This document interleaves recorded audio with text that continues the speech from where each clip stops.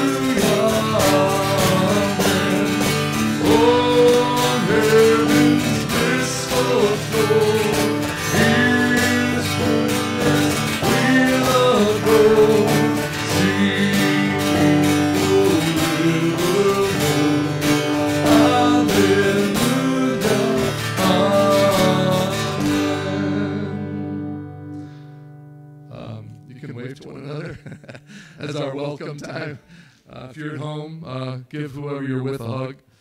We're very glad that you're joining us. Our first scripture is coming from Psalm 116. I'm going to be reading verse 1 and then 10 through 17. I love the Lord because he hears my voice and my prayer for mercy. I believe in you, so I said. I am deeply troubled, Lord. In my anxiety, I cried out to you. These people are all liars. What can I offer the Lord for all he has done for me? I will lift up the cup of salvation and praise the Lord's name for saving me. I will keep my promises to the Lord in the presence of all his people. The Lord cares deeply when his loved ones die. O Lord, I am your servant. Yes, I am your servant born into your household. You have freed me from my chains. I will offer you a sacrifice of thanksgiving and call on the name of the Lord. And may he bless the reading of Scripture this morning. We're going to continue singing. We're singing Holy is the Lord, and then Consuming Fire.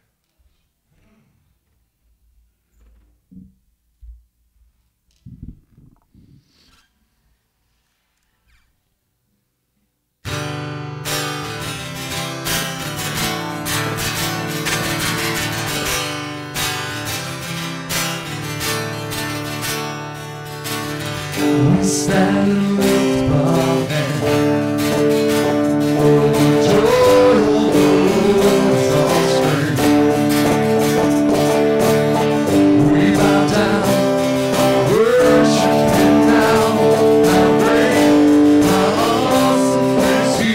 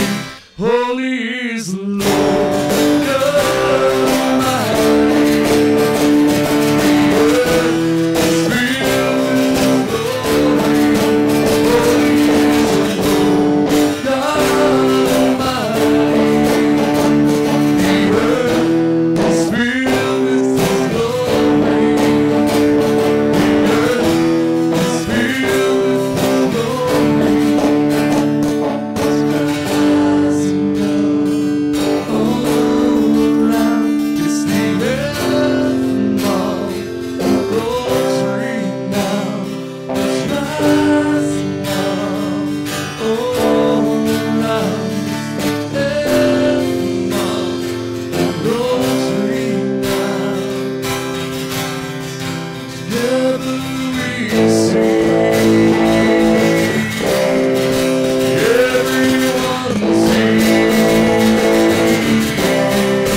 Holy is the Lord.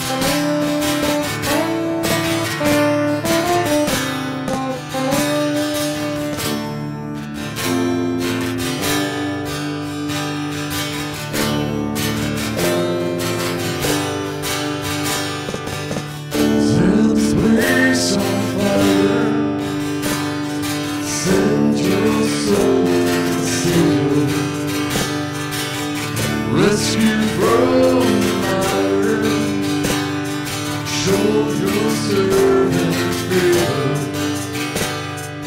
Yesterday was the day I was alone, and I'm in the presence. Oh my my God, yes our God, is consuming fire and blaze. Burns down deep in my soul. Yes our God is consuming fire, reaches inside and goes on.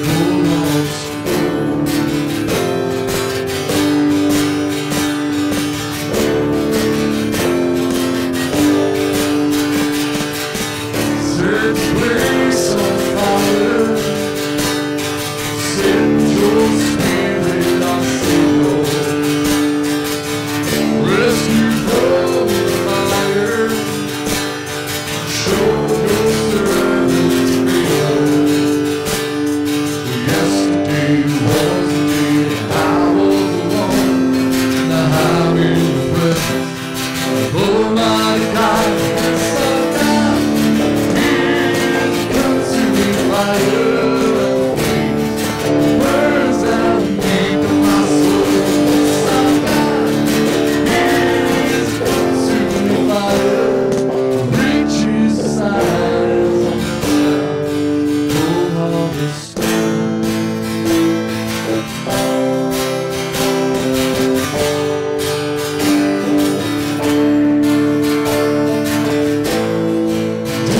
Did you realize that inside of you is a flame? Did you really try to let it burn? Let it burn, let it burn. Well, our God, He is a consuming fire and flame, burns down deep in my soul. Yes, our God is a consuming fire, reaches inside and full of the storm.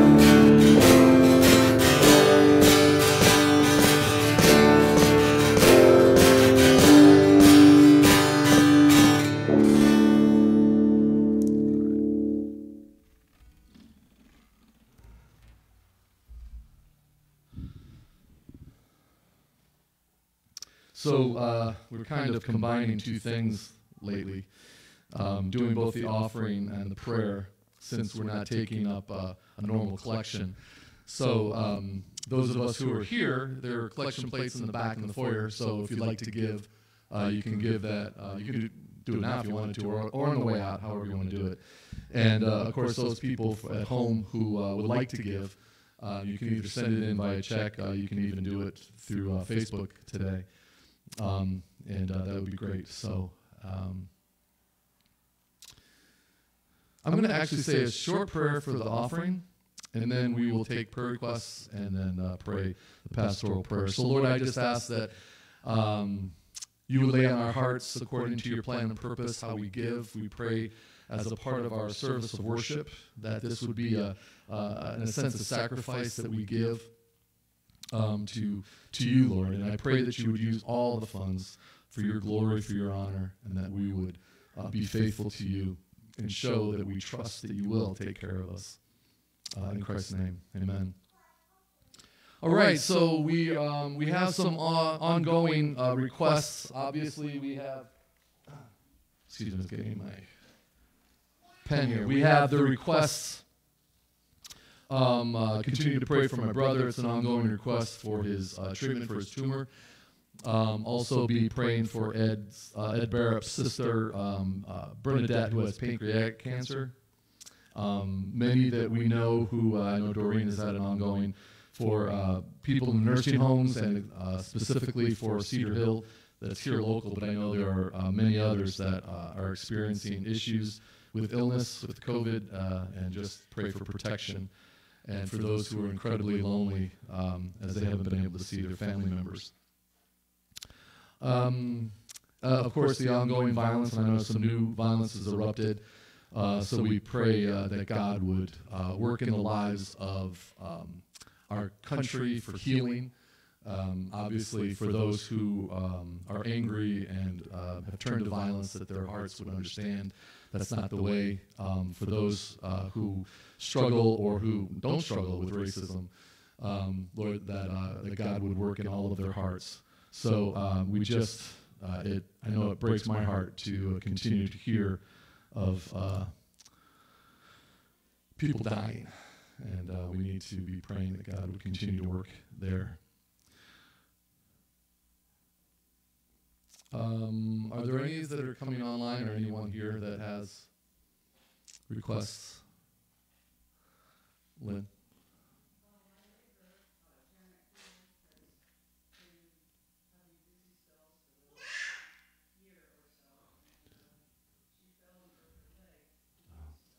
Okay.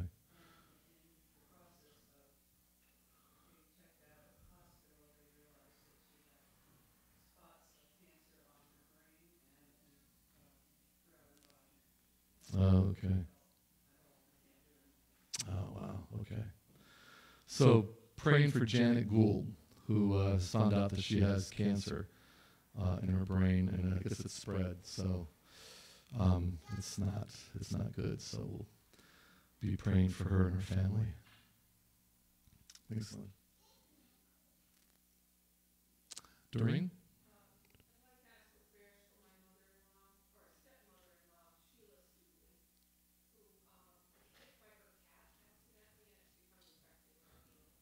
Oh, wow, okay. So Sheila Studley, who has been bit by her cat and got infected. All right. Thanks, Doreen. Yeah, Henry. Pray for our hairdresser. Not only has she been affected by the virus, but she also has developed some sort of sickness with her kidney, and has had one operation and is now waiting for a second one. So needless to say, we haven't been able to get trims. Yeah. I was going to say ho, ho, ho. Like you look a little bit like Santa Claus over there with the beard. That's good. All right. Very good. What's her first name? JJ? Ginger. I'm sorry. Ginger. Okay. Thank you. So let's pray for Ginger, who has illness with her kidneys. Thanks, Henry. Yeah, go ahead. Yeah. Yeah. Yeah, all the...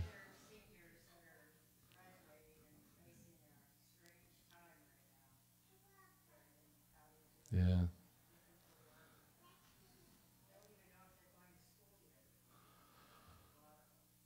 Oh, yeah, okay. Yeah, it's a strange time, yeah.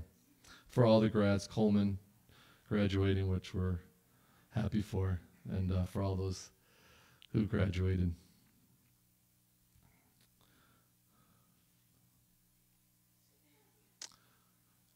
Go ahead. AA.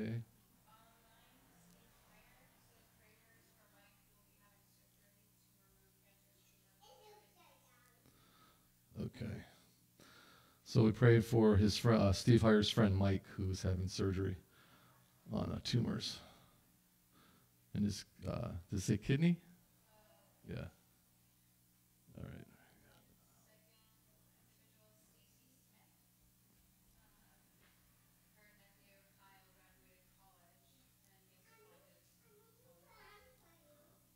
Has find what?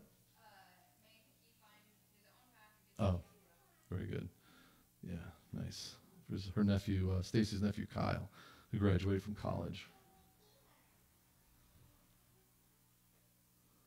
All right.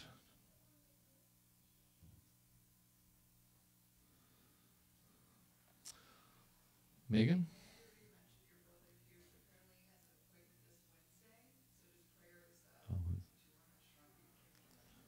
Okay. All right, so my brother is having a test this week on Wednesday to see if his tumor has shrunk, so we'll be praying for that for sure.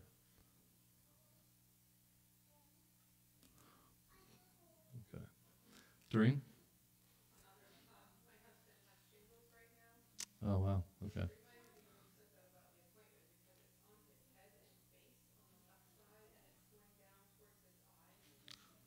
Okay.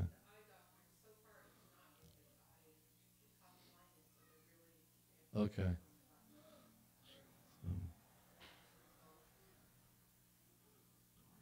All right.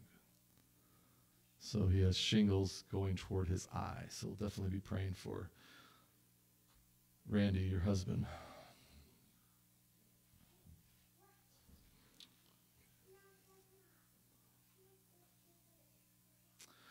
All right.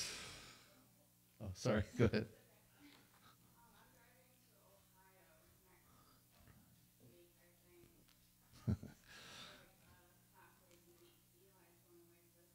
Okay.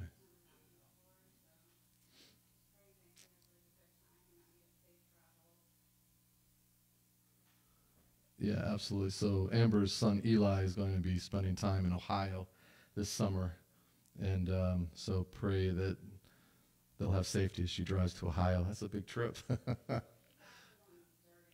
Oh, okay. Well, oh wow. Okay, so Eli to Missouri.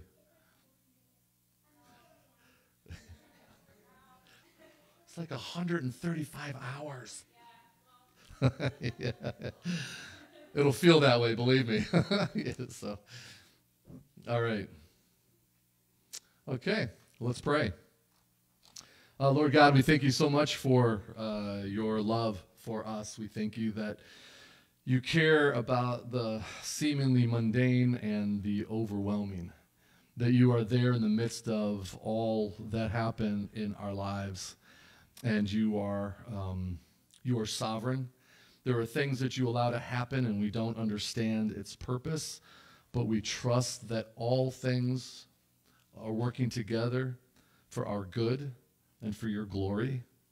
And Lord, I know that many of us who are listening know that you are love, that you do love, and it upsets, it bothers, I'm not always sure of the language to use, but it saddens you when people do things that are hurtful and hateful and all of that. And I pray, Lord, as we see continued what I would just call chaos, and I just pray, Lord, that for our men and women in blue, that they would be able to stand up and do what is right, that any of those officers who go rogue or who have hatred in their heart, Lord, that they would be able to eliminate those people from those forces, and that those who are on the front lines to protect will do just that, actually protect and serve.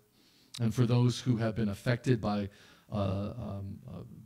potential police brutality and hatred, that their hearts you'd be able to turn that anger and that rage around, and that it wouldn't turn to violence and would not turn to destruction, Lord, but they would find we together as a nation would find creative ways of creating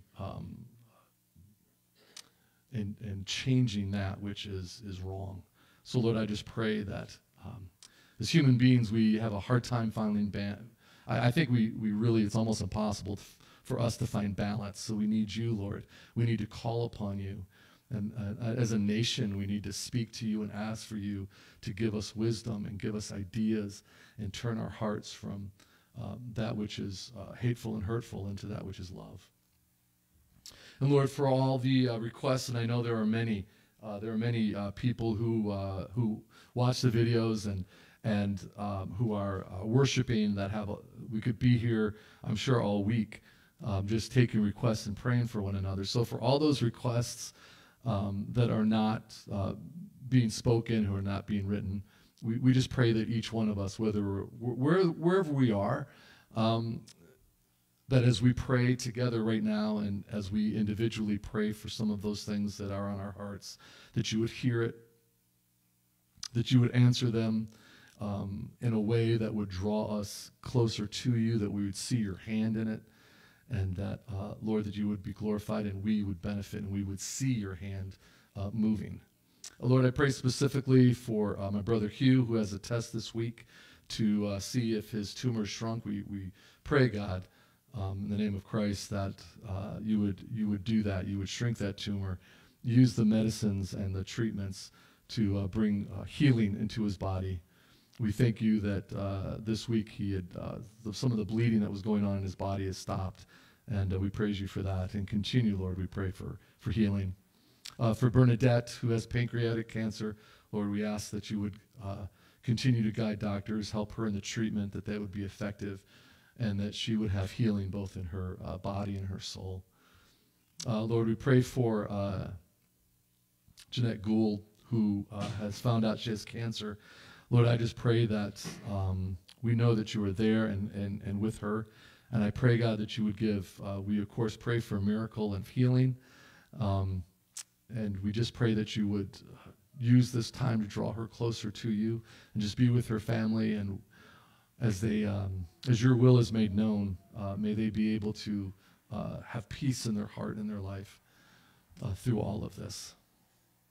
We pray for Sheila Studley, has this infection from a cat bite. We pray, Lord, that it would not become too serious, that whatever the antibiotics or whatever that is that they were giving her would be effective, and that she would heal completely from it. For her husband, Randy, who has shingles, we pray that he would keep it from going into his eye. And I know that's a very painful thing, so I just pray for him and that whole thing, that you bring healing. We pray for Ginger, who has this illness in her kidney.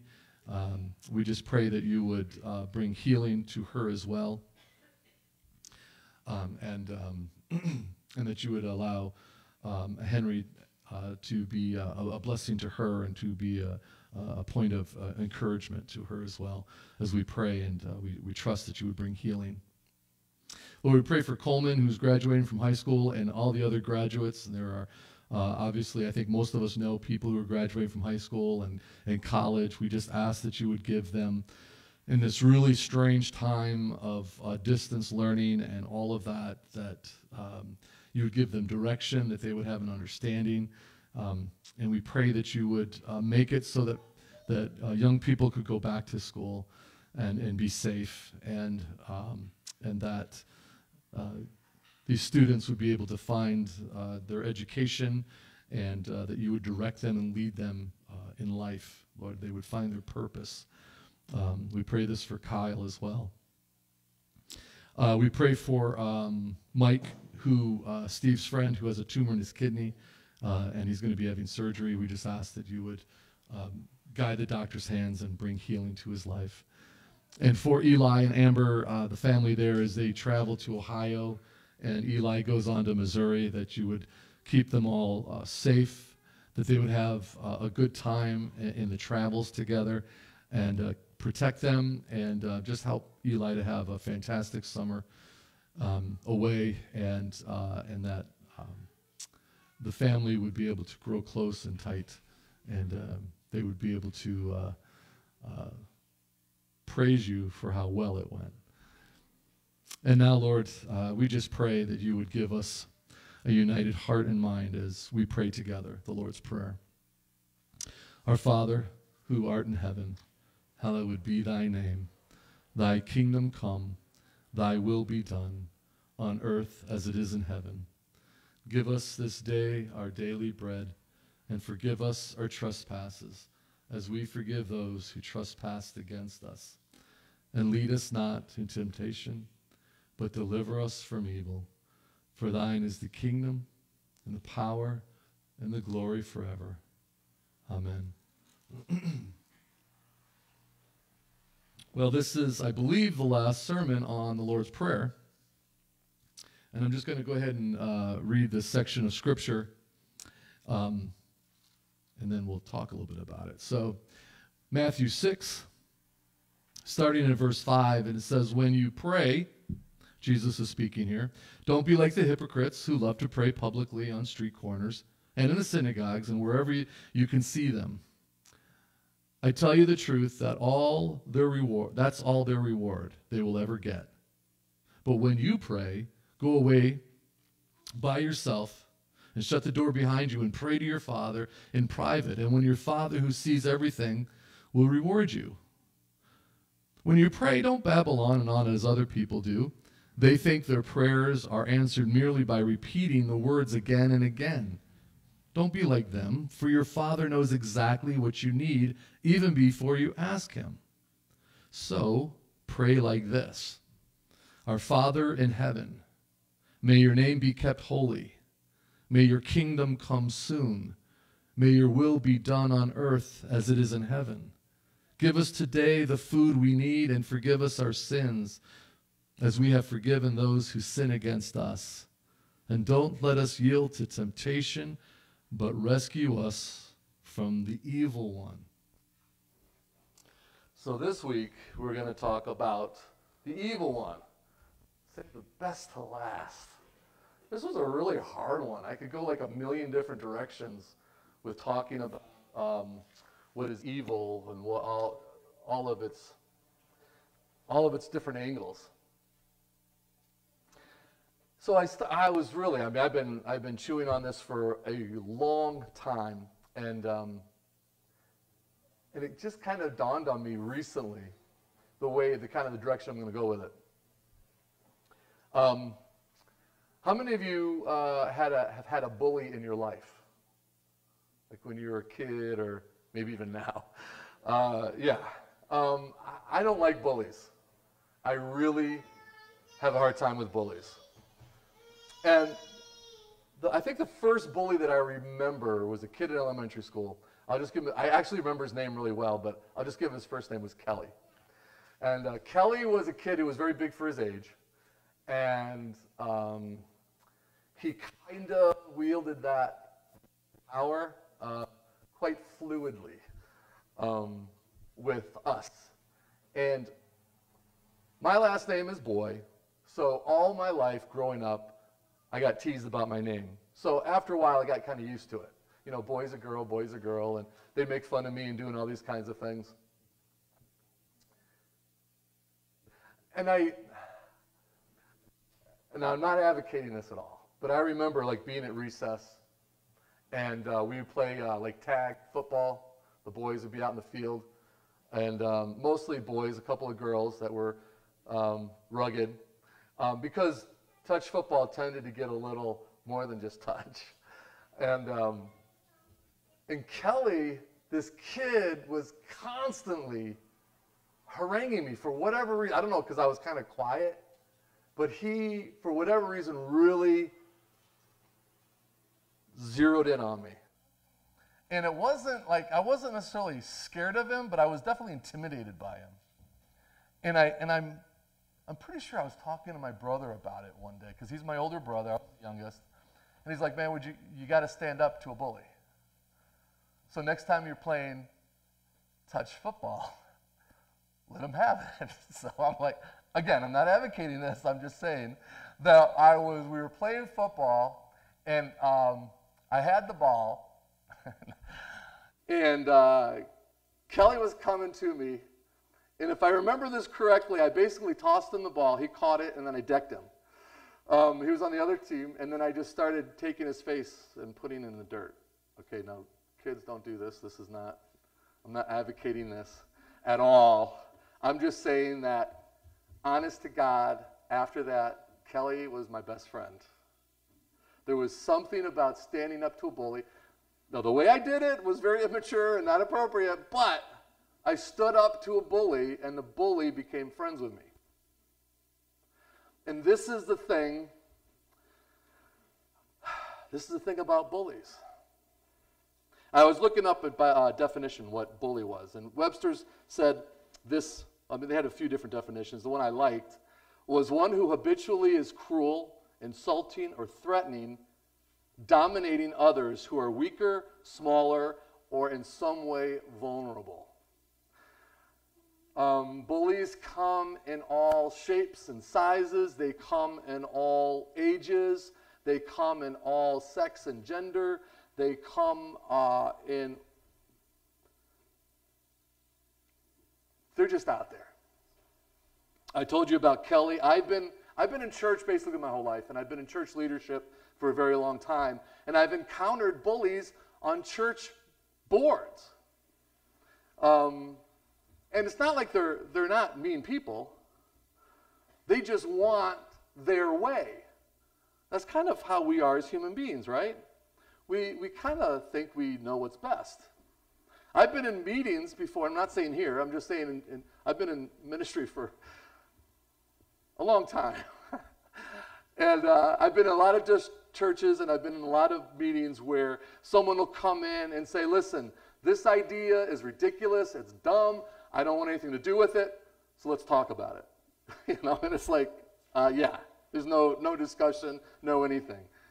And they're able to wield their influence in a way to get people to fall in line. That's what bullies do. Their social media, oh my gosh, I cannot be on Facebook anymore.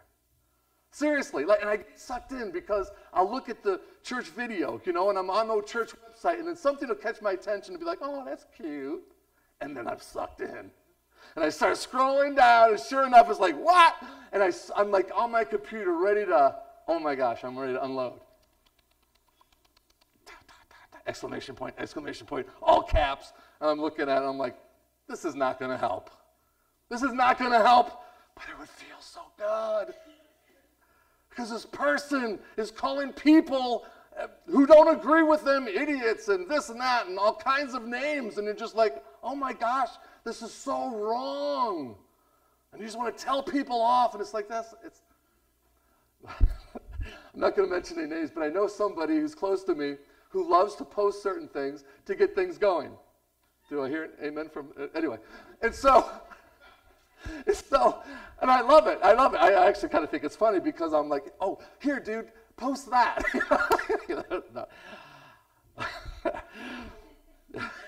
No. No, not you. No, it's not you at all, David. I would never do that.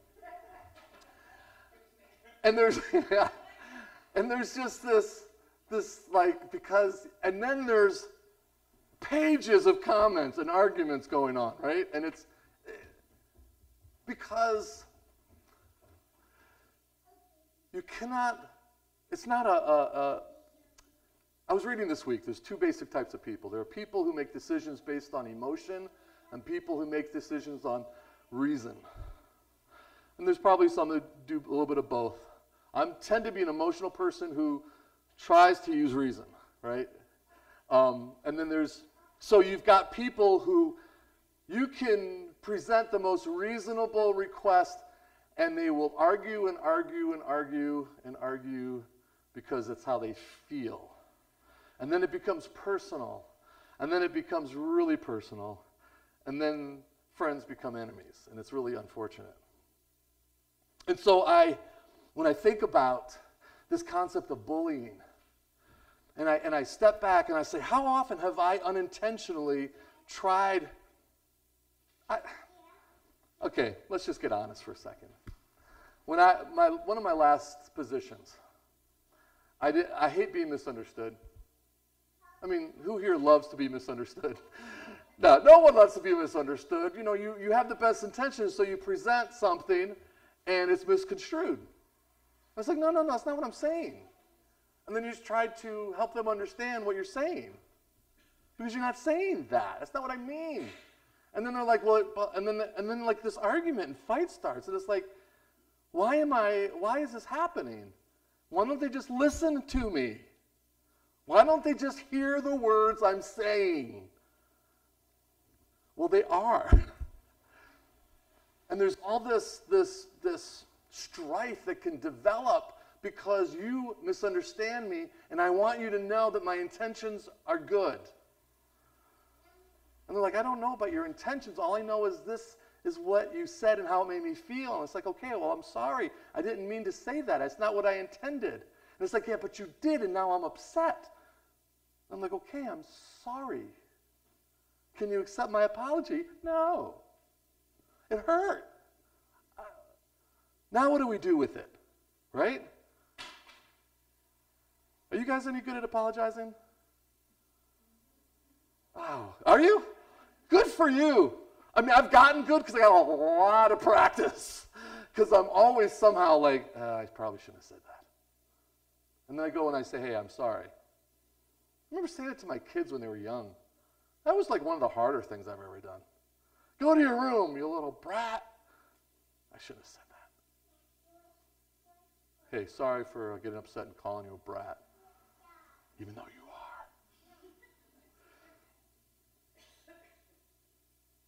So you apologize, and you want the person to accept your apology, and so you badger them. Well, all you're doing now is becoming a bully. You see, you're just wanting them to do what's right. You're just wanting them to think the right way, and so you are doing everything in your power to make them think the right way. You bunch of knuckleheads. Why can't you just understand that my way is the right way? And it's wrong. It's bullying. There's the evil one in this passage. The phrase before, he says, lead us not or help us not to fall into temptation. So last week we talked about temptation, the idea that we have our own inside of us. Right? There's this draw toward self-fulfillment. There's this draw toward selfishness and just making sure that the world revolves around me and that my needs are being met. And so I am out to get my needs met. And I will meet other people's needs who are on board with meeting my needs.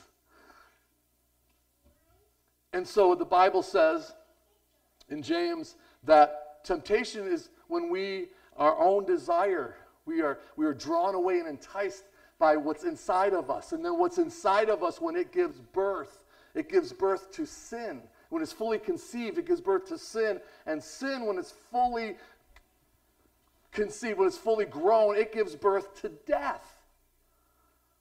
And so we move what we think is for self-fulfillment, and we end up dying, sometimes physically, sometimes emotionally, sometimes spiritually.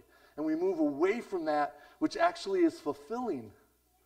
Because God says, I know it's counterintuitive, but what's inside of you sometimes isn't healthy. That desire you have isn't always a healthy desire. I want you to move this way, and I want you to love other people. He says in Philippians, I want you to think of others more than yourself. Now, wait a second. Now, I will consider other people, but you want me to consider people more than me? Do you know who I live with? These people are impossible. Do you know who my neighbor is? Do you know the complete knucklehead who lives next door? The one who... Yeah. Oh, you were talking to your wife? Yeah, okay. All right, so, yes. Yeah. So, God's like, yeah, I want you to think of their needs and think of who they are and think of what their situation is, even above your own. I was listening to a pastor, black pastor down in Dallas this week, and he was on an interview, T.D. Jakes, and he was talking about these, like the concepts of racism and power and all of this. And he says the truth is that we want certain things to happen on a large scale. We want things like our churches to be mixed. And we want to see progress in this area, in this area, in this area. But the truth is if we don't do it ourselves on Saturday, you're never going to see it happen on Sunday. He was like, if you don't make friends who look different than you, it's not going to happen. If we don't make friends who dress differently than you do, it's not going to happen. If we don't make friends who vote differently than we do, it's not going to happen. And let's face it, those of us who live up here, we don't have a lot of ethnic diversity up here. We're 95% white. And then the other percent is like in Burlington. We don't have much around here. The diversity we have is most of the socioeconomic. And it's like, and there's certain those people who live over there. I mean, I'll drop off some food to them. I'll open our food pantry up to them, but do I really want to make friends with them? Because they smell not so great. They don't necessarily have all their teeth. And so some of us, we really struggle with the idea of how do we connect with those people. Well, I don't. I avoid them. I'll say hi to them. I'll be nice. So the pastor's point was, is if we want to understand, you're never going to understand someone who's different than you if you don't get to know them. If you don't understand where they're coming from, you can't until you become friends with people. And that takes energy. So it goes from being tempted inside of ourselves to isolate ourselves, or only to be with those who are like-minded, who are monolithic, that we want to get together, we want to rip apart this politician, or we want to get together, we want to rip apart this person at work, or we want to get together and talk about our cousin who's a real loser. And we just love being around people who think and act and do as we do. And then the other people, well, I don't hate them. They're different, but then just let them be over there. That's the temptation. And then what happens is there's this little voice who starts to speak to us. The Bible describes as the evil one here in this passage. Now, it was interesting. I was looking up this week. Satan. Really, the first use of Satan is not until Chronicles. Not until after the Babylonian captivity. So basically, you have the first large section of ancient Israel having no mention of a Satan. And by the way, Satan is not really a name. It's just a word. It means accuser, right? It was just a transliteration. They just took the word Satan and they just put it into English. But it means accuser.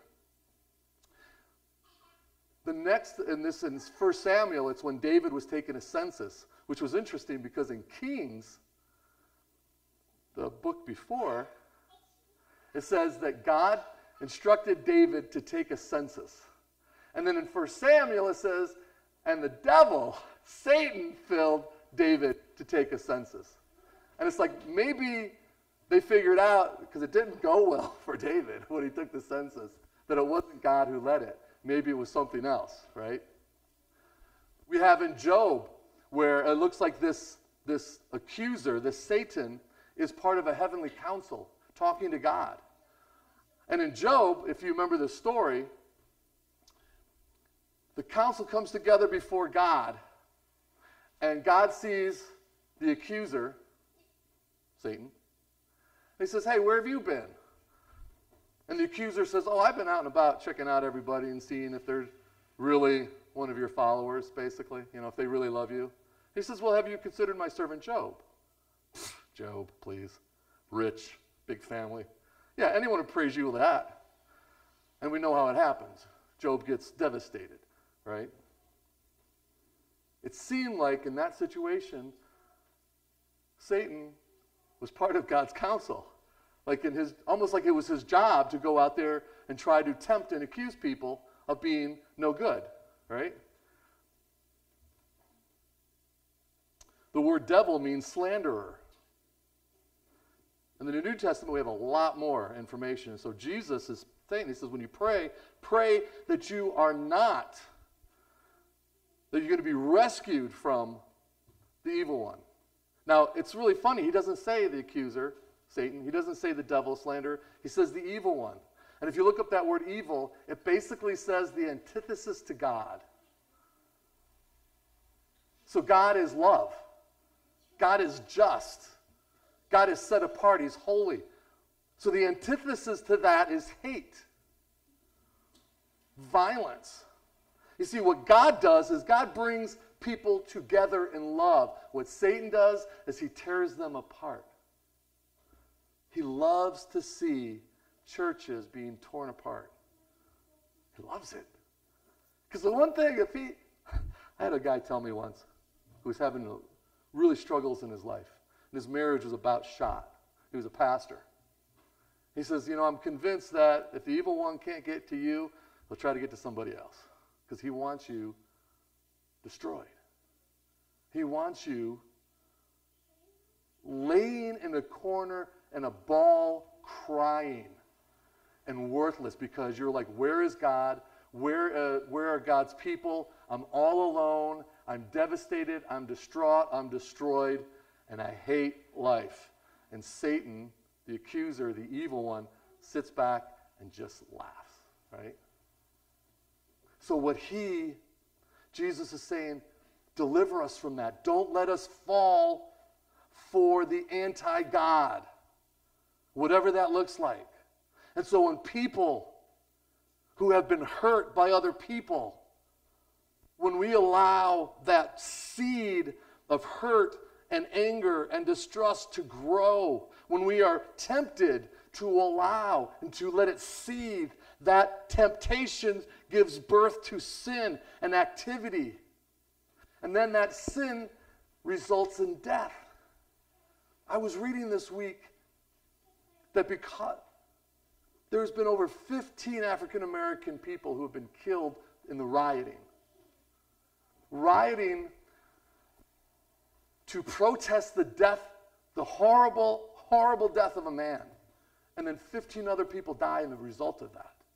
So what kind of protests kill people to protest death? It's insane to me. It's like, people, we got to stop, because I know that the evil one is out there whispering into everyone's ear, they deserve this. It doesn't matter who they are. These are the people that you're supposed to love.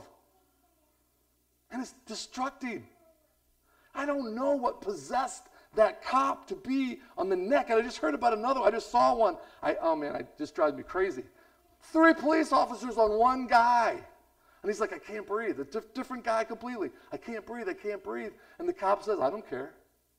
Just stays on him. Like, what is that?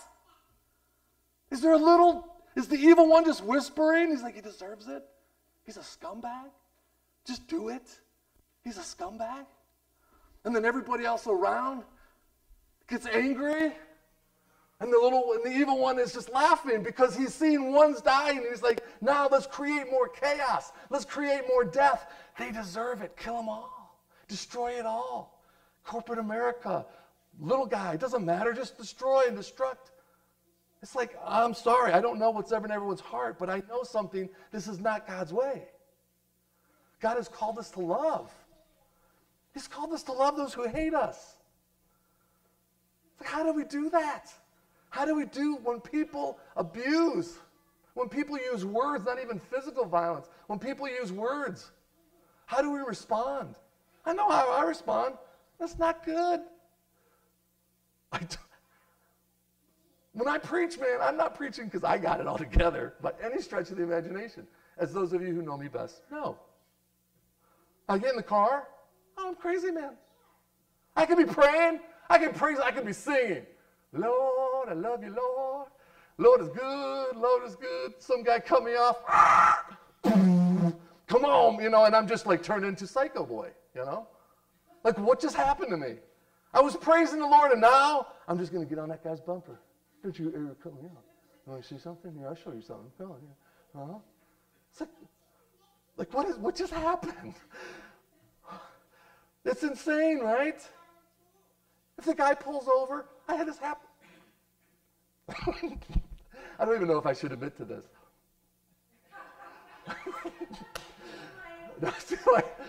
All right, this happened like this happened a long time ago when I was young and foolish. Yeah.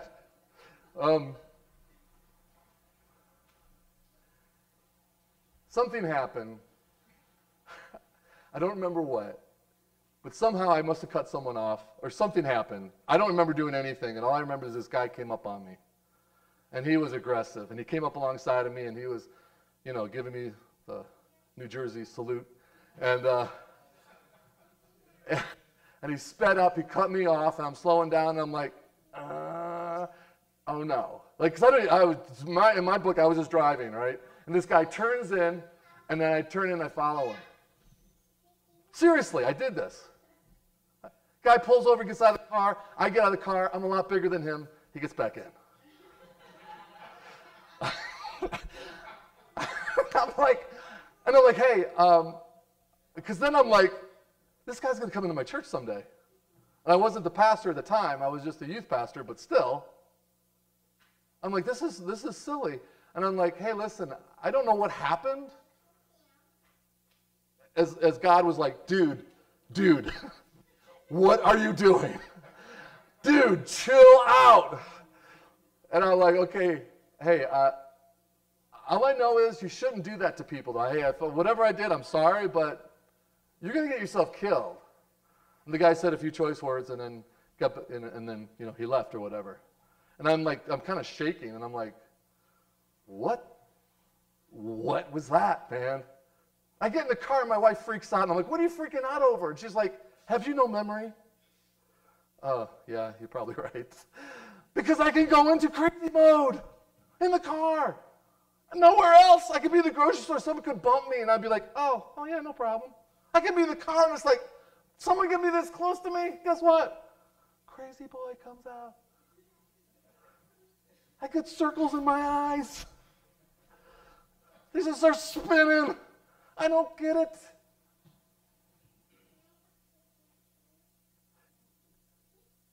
And you walk away and you're like, well, I guess I told him, huh? Like, no, we didn't tell him anything. That was juvenile. That was selfish. Come on. What is wrong with you? I got issues, okay? God wants us to love. He wants us to listen. He doesn't want us simply to shout slogans. I mean, slogans and phrases are fantastic and appropriate, but that's not all he wants. He wants us to act. And we have to start right here with ourselves. If I had gotten and started, and I learned this later on in life, and I actually started if I had took time to talk to Kelly in elementary school, I could have been his friend by just standing up and telling him, hey, this is inappropriate, and try to get to know him instead of sticking his face in the dirt. There's other ways of doing it. Maybe it takes a little longer. T.D. Jakes was talking about how we have to look at voting in the most local levels. Because in the community, we always think about presidential elections, but the truth is all of this stuff is happening in the very local area.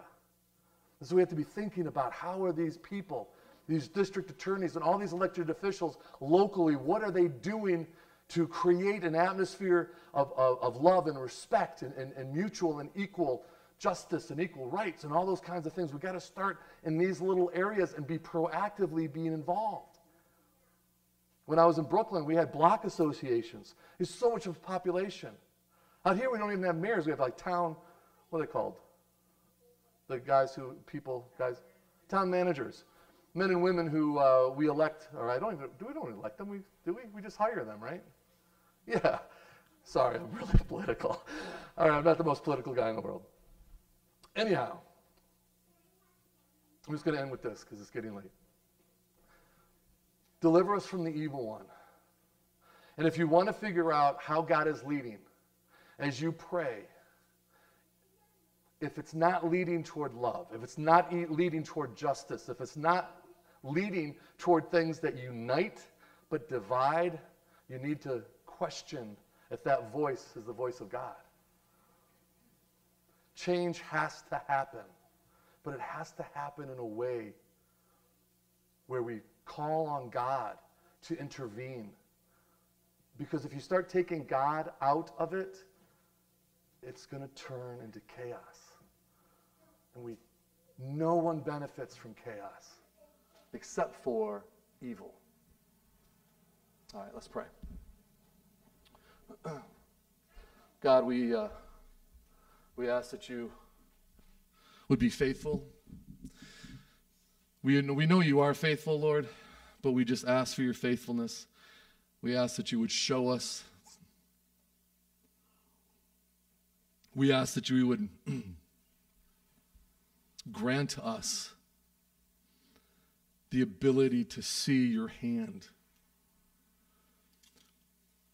just spread out over our neighborhoods and our towns and our cities and our state and our country. and the people would look to you, and that we would come together as one people, united by Christ, united by God. And that I would think of my neighbor even more than myself, and I would esteem them higher. I just pray that you would make this happen, God. In Christ's name, amen. We're just going to sing one verse of Great Is Thy Faithfulness.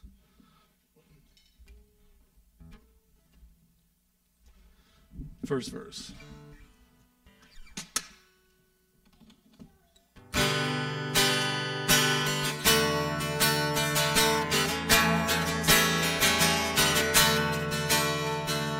Great is thy faithfulness, O God my Father. There is no shadow of turning with thee. Thou changest not, thy compassions they fail not.